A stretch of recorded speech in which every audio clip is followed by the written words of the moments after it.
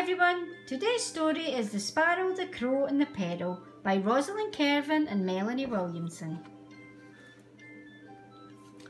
Once a small brown sparrow and a big black crow flew into a beautiful garden. They hopped around together looking for tasty worms and maggots to eat. They chatted happily and seemed to be the very best of friends.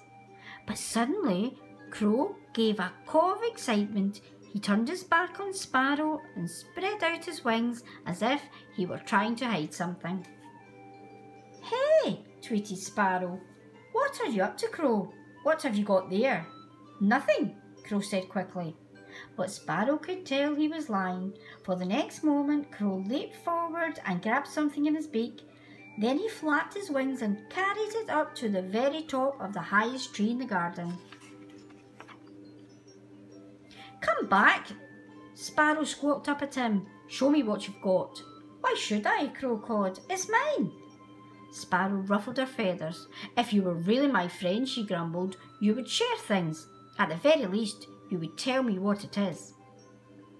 Crow gave a cackle of laughter. "All right, I'll tell you, Sparrow. It's a beautiful white pearl from an earring, a real treasure. It's much too fine for a scraggy little creature like you to see." "I'm not scraggy," cried Sparrow. "How dare you insult me?" "Let me see it, Crow." "You beast, no!" cawed Crow. "Never!" Sparrow flew into a rage. She hopped up to the tree and began poking its trunk with her sharp little beak. "Hey, tree," she yelled, "don't let that nasty selfish crow sit in your branches a moment longer. Shake him out, make him fly away." Tree gazed down at Sparrow. "Certainly not," he boomed. "I'm not getting involved in your silly argument." Sparrow exploded with anger. "Well," she cried, "if you're too mean to help me, I shall fetch the woodcutter to chop you down." Sparrow flew like the wind to the woodcutter's cottage. "Quickly, quickly," Sparrow twittered at him. "Go and chop down the tallest tree in the garden." "Why should I, you silly little bird?" laughed the woodcutter as he flicked Sparrow out of the way. "You horrible man," cried Sparrow. "I'm going to fetch Mouse, Mr. Woodcutter. I'm going to get her to chew up your clothes as a punishment." At that very moment, Mouse poked her head out of her hole. "What's going on?" she squeaked.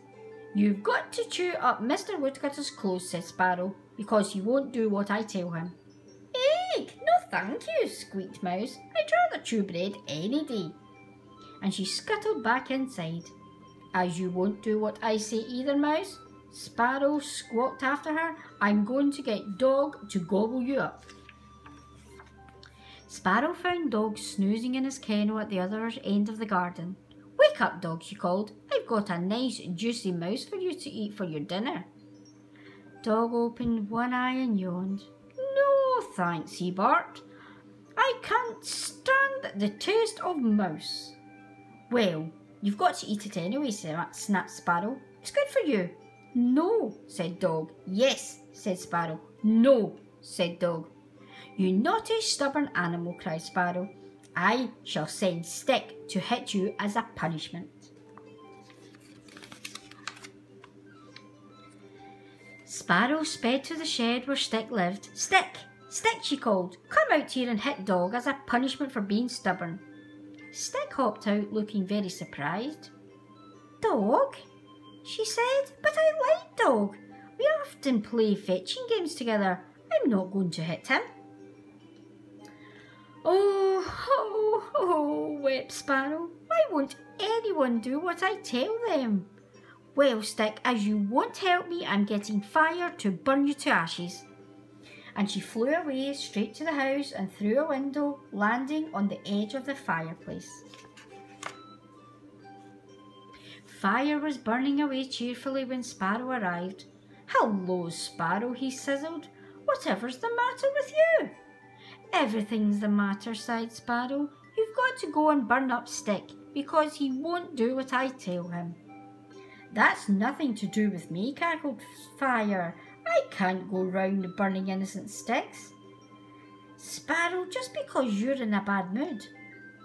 "Oh, so that's how it is it?" squawked Sparrow. "Well, since you won't help me either, Fire, I'm getting the sea to come and put you out." Sparrow zoomed out of the window, out of the garden, across the forest and down to the beach. There she found Sea playing wave games in the sand, rushing in and drizzling out again. "See, see," cried Sparrow. "It's time to stop playing. I've got an important job for you.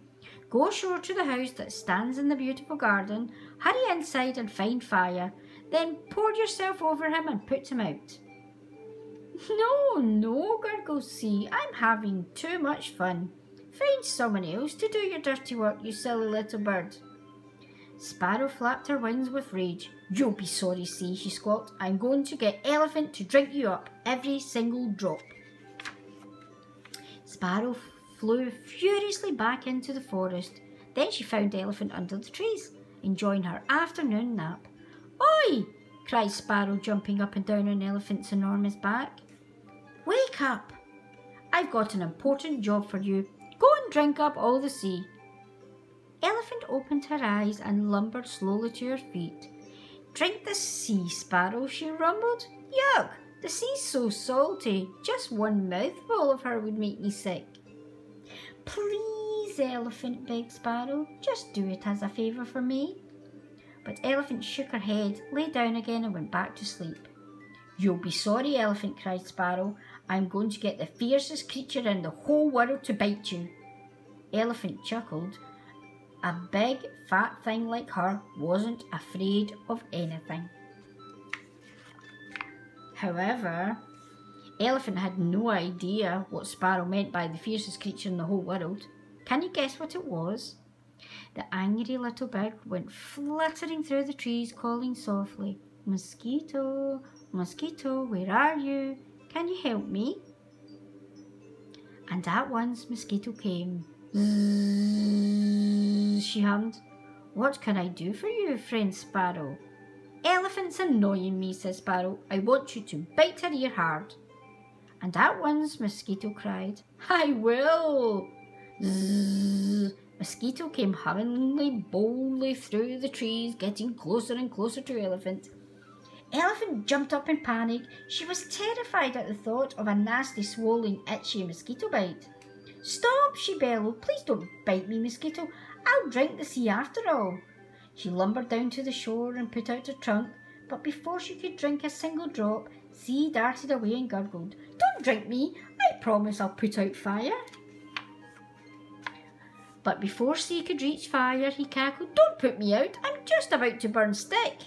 "No," cried Stick, jumping away from the flames. "Don't burn me. I promise I'll beat Dog." "Oh, no, you won't," growled Dog, "because I'm going to gobble up Mouse." He got ready to pounce, but Mouse scuttled away, squeaking, "Please don't, please don't. Look, I'm off to chew Mr. Woodcutter's clothes." "Get off, you silly mouse," yelled the woodcutter. "Can't you see? I'm on my way to cut down tree.